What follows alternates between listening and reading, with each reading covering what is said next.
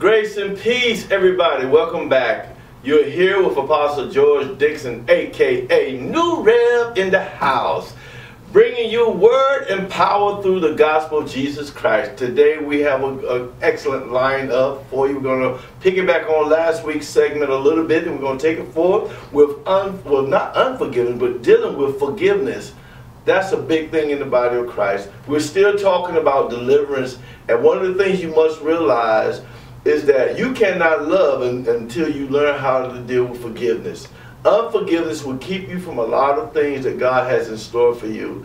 And a lot of people will, they don't even recognize they're walking in unforgiveness until something triggers. Amen? How do I know that? I've been saved for so many years, and probably at the time this happened, it was probably about running around, probably about my 9th year in Christ. And a man of God that came to the house of God where I was at the time, and in his clothes, he said he felt a spirit in the atmosphere. I'm going to hold that thought for a minute, but let me go back to forgiveness. Forgiveness has to take place because God is love. And you can't love and be the reflection of God, come on, operating in unforgiveness. Therefore, you have not loved. I want to throw 1 Corinthians chapter 13 out there for some of you that may not understand why love is so important and why we have to operate love. Go and look at 1 Corinthians chapter 13, and you'll find all about this thing called love. The word charity in the King James Version is all over that chapter. But when you break that word charity down, it means love. Go study that. But going back to my situation, where I began to find out that I was operating in a case of unforgiveness, and once I recognized it was still in me, and I recognized I had to address the situation. Once I addressed it, and once I identified the spirit that was operating inside of me, and I went back and got some things right, things broke in my life. I got set free. So what was that thing? As a child, and I'm saying it because there's a lot of people that are out there that have gone through this on different levels. Come on. I'm being real here. You may have been molested by somebody in your family. You may have been molested as a child by a close friend. Come on. And you never really dealt with that as you have come into the kingdom. But every time you may hear that name or see that person, there's something on the inside of you that just tense up. That something on the inside of you that tense up is unforgiveness. That's right. Unforgiveness. So I had to get that thing right. And then once I got it right, I told my mother about it because I kept it hid from her. And now, I'm really free. And now she knows the real deal. So I don't know how things may be working for you guys out there, but you got to understand, if you hate your brother's cousin, this, that, and the third, who you can see, the Word of God said, how can you love God or believe in God whom you have not seen? I'm paraphrasing, I know that. But let's go ahead and get to the scripture. But before we go all the way into forgiveness, I want you to understand, we got to go back a little bit from last week and deal with those 5 categories. I said maybe about 2 segments, but I think we're going to go ahead and address those 5 categories. Why? Because you got to understand what you're fighting, who you're fighting with, and where to place them in what category. Let me rephrase it. Once you understand what you're dealing with, you got to know what category of demon you're dealing with. How about that? And once you know that, then you'll know how to fight. Come on, somebody. And last time we talked about the 5 demons being celestial, aerial, aquatic, and terrestrial, as well as subterranean. And I said I was going to give you definition. I'm going to give you quick definition. Hopefully you studied like I asked. But quick definition of celestial. We're talking about the spirits that's now celestial and aerial. You got to know the difference because it seems like they're both saying the same thing, but really you're talking about those things that are in the air that's heavenly. Amen? That's heavenly. Otherwise, what you mean heavenly demons? Come on. I'm not talking about the heaven that our God said in. Come on. But let's think about it. In the book of Job, the Bible declared that the Son of God came before God, and along with them was who? Old Lucifer. Now you tell me. Old Lucifer was up there doing what? Bringing accusation. So don't tell me there's not demons in the celestial. Then you're talking about aerial, which really means demons of the air. Okay? So you got the celestial that almost looks like the air, with the area almost looking like the celestial, but there's limits as far as they can go. Okay?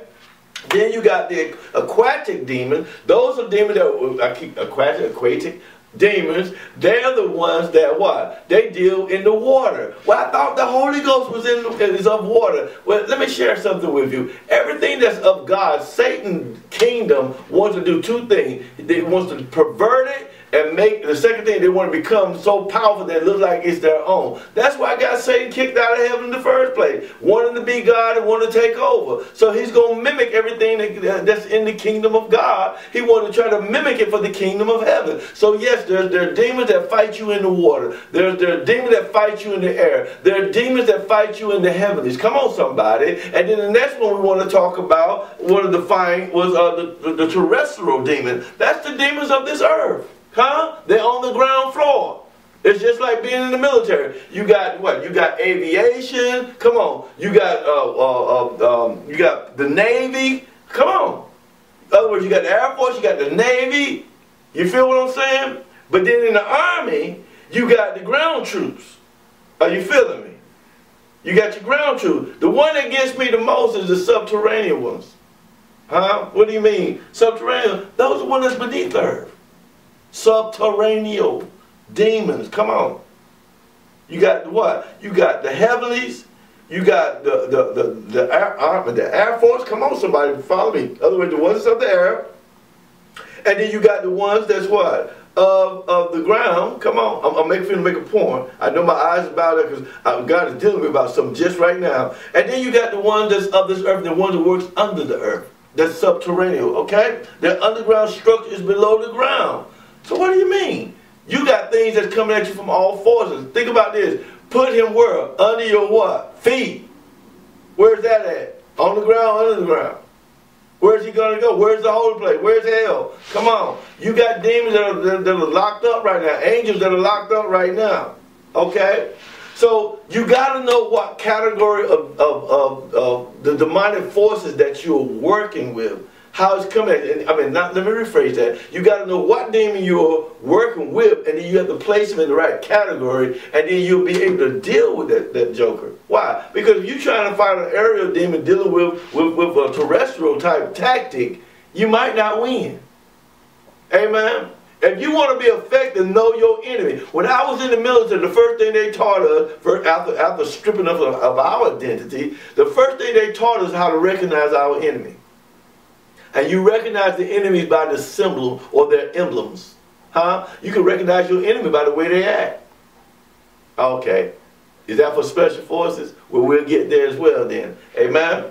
But I just wanted to hit that right quick. But we're going to jump on over. If anybody have any questions, let me go. I haven't done this in any of my other segments. If you have any other questions, you can hit me up. Now, I might get in a little trouble for this, but I'm going to go ahead and do it anyway. We want to hit you up by giving you my email. And we're going to check, in other words, I'm going to have some emails set up just for the show, but I haven't done that just yet. But for those that may have questions on this particular situation, I'm giving you my personal email that you may email me, and that's at G. Dixon Jr., amen, G. Dixon Jr., that's GDIXONJR, at what? At gmail.com, just that simple.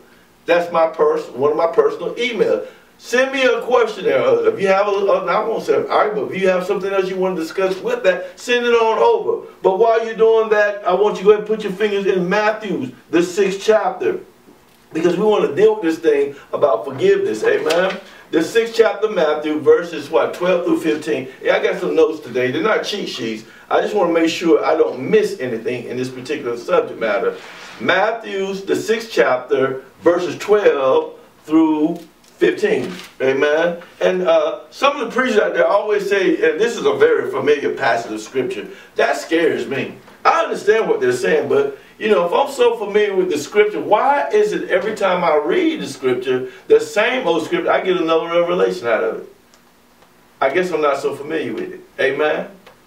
So if we pick up our Bibles and we read Matthew the 6th chapter, it says, starting at what? The 12th verse. And somebody said, what verse? Starting at the 12th verse.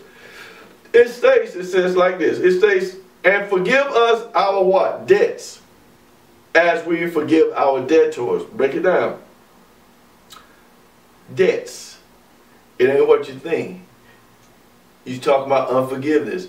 If somebody got something against you, and you can't forgive them for what they're did against you, amen? Well, then why should God forgive you?